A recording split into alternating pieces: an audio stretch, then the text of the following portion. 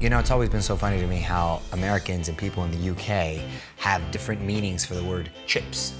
Yeah, true, especially when it comes to fish and chips. We're off to Grimsby, England to catch a recipe from a historic seafood company. From its humble beginnings as a whitebait business in 1805, Young's has set the standard for seafood specialties for centuries, and it all began remarkably in the 1800s with one woman, Elizabeth Young. We're incredibly proud to have been started by a woman in industrial England 200 years ago, and our packs still bear Elizabeth's name to this day. Always the innovators, Young's Fish for Life sustainability program responsibly sources their seafood to ensure they know exactly where their fish originates. The UK is the world's capital for fish and chip. Every household would have eaten, purchased, grown up on Young's products, including cod and chips, chunky fish fingers, our children's product, flipper dippers, and beer battered cod. And my favourite product is the chunky fish fingers. It reminds me of being young again. At their Ross House headquarters innovation center, Young's head chef shared the secret behind an iconic UK concoction. This is a classic British dish, fish and chips with mushy peas, and I'm going to show you how to make it.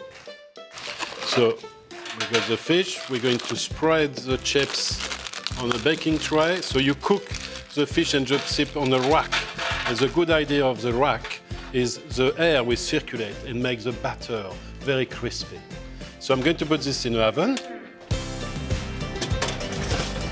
With this recipe, what I like is putting a little twist. So we're putting some mint and tarragon. So we're going to chop this quite fine.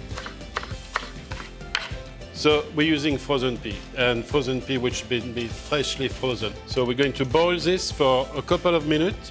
The peas are boiling. It's ready to be crushed. So now we're going to put some seasoning, salt and pepper, a little bit of the butter, melted butter, which will give some quite a nice richness. Then crush it. Then you add the herbs, a dash of vinegar. Then you just have a good mix. You can hear the crunchiness, and you can smell the beautiful smell of a crunchy battered fish. So you just put this here. Then some of the... So you can see nice chunky chips, which is a traditional chips in Great Britain. Then your crushed peas, voila. Then a little bit of lemon, voila. And that's it, you got your fish and chips with crushed peas. Okay, and now we're going to taste. Listen, you can hear the crusty batter just collapsing under the knife and the beautiful flesh of the fish. So let's taste it. Yeah, great. I mean, you can taste, you know, the flakiness, the moisture, and the lovely batter and raw all the fish, I mean, and crunchy.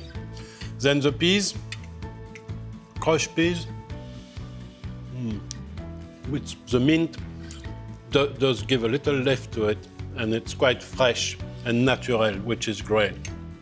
If you don't mind, I'm having more. You know, it's like having a little bit of Britain in your own kitchen. I mean, what else do you want?